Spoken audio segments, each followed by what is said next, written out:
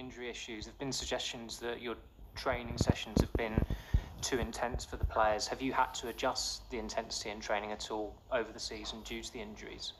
No, but we don't train too hard. And we need to be fit. This league, this needs the standards in this league, and you need to be fit. And otherwise, you can't match the standards who are required in a game. But we don't train too hard. I know you brought some coaches with you from Ajax, and Mitchell, and an analyst as well. In hindsight, would it have been more prudent to have brought a fitness coach as well? A lot of managers bring fitness coaches. Is that something that you lack here? No, I think we have good departments here. We have good people around with a lot of knowledge. We're based on data, and we make our decisions. James. Erik, just obviously on the schedule, I mean, last season you just had a crazy number of games, like a marathon season, and the first half of this season also just so many games.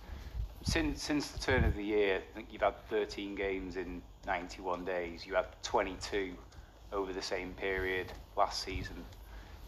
You're not playing every 3 days now. Is it in this situation where the injuries are a bit more of a concern for you, that you have got longer periods between games, but you're still getting the injuries? No, because I know that it still has an effect. The huge number of games we had in the last 18 months, that it still has an impact on our squad and on, say, the accumulation, exactly, on the players.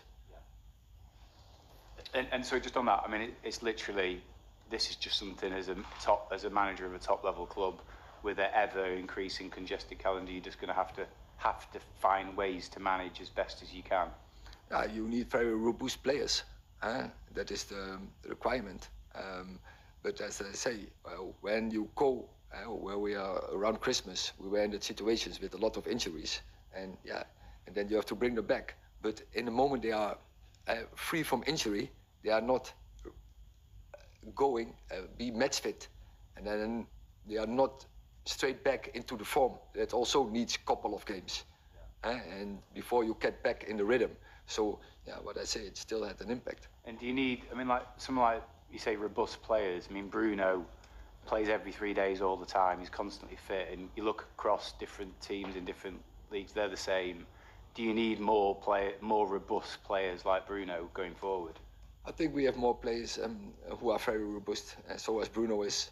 But that is the type of player you need here. Just back to an earlier question, which you didn't really answer, the number of times we've seen good performances where we think to turn the corner, i.e. Liverpool, then to have such a disappointing performance. Fans don't really understand why that keeps happening, what is going on in between those two games for that to happen. But I explained several times, it has especially also to do, we don't have a consistent team. Every time we have to adjust, and then there are not the routines who should be. And that is because you have to adapt your team when people dropping out. And so now, once again, we have to adjust our team. But that team you had out at Brentford was a very good team. I think it's a very good team. But it was this. We started in the same lineup as against Liverpool. But there you have, and you see that more after international break. That with many teams the rhythm is gone away, because they play 2 games with different teammates, with different way of play, in different systems. Well, Erik, Chelsea have been through a situation where they had new owners. Those new owners made an awful lot of changes, and it hasn't really worked out if you judge it by their league position. Do you think there's a warning there for the new owners here, that making a lot of changes doesn't necessarily mean good changes, that sometimes stability can be the way forward? I think you need to follow the process, and so as I say, we are in a good trend line. There are coming good young players through. They are developing very, very well. So the progress, but it just telling we are in a good way. We are in a good direction. And now we have to make the next steps and don't interrupt this process. Richard. Yeah, hi Eric. Going back to Mason Mount, when you first became interested in him, were you surprised that Chelsea were willing to sell him, particularly to a rival like United? I don't think they wanted him to. They wanted to sell him. That is, they want to keep him. They offered him even a new contract many times, but he wants to make this step. And yeah, we were and we are very pleased. He's a Man United player because he has great abilities, and I'm sure he will contribute, and he will become a big player for Man United. Chris. Hi Eric.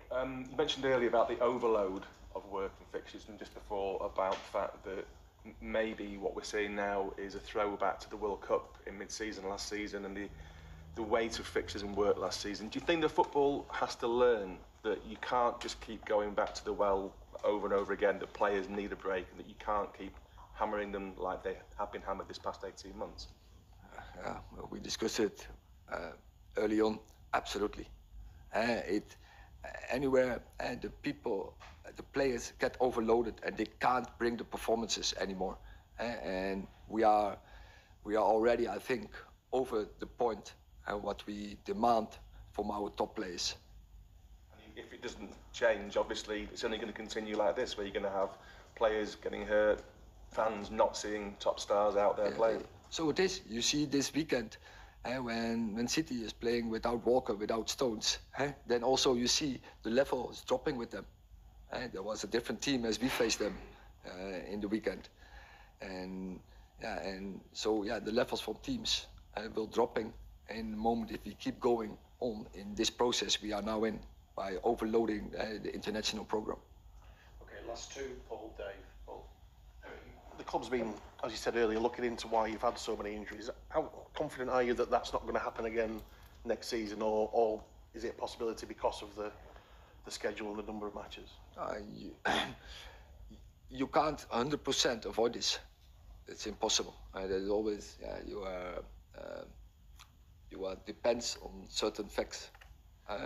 So also we have national teams. So 5 times a year, you give the players away, and you don't have any impact. It's not completely true. With some national teams, we have very good connections, and we manage the programs. But there are also others that they do what they want, and it's not. You don't have anything in the hand what they are doing there.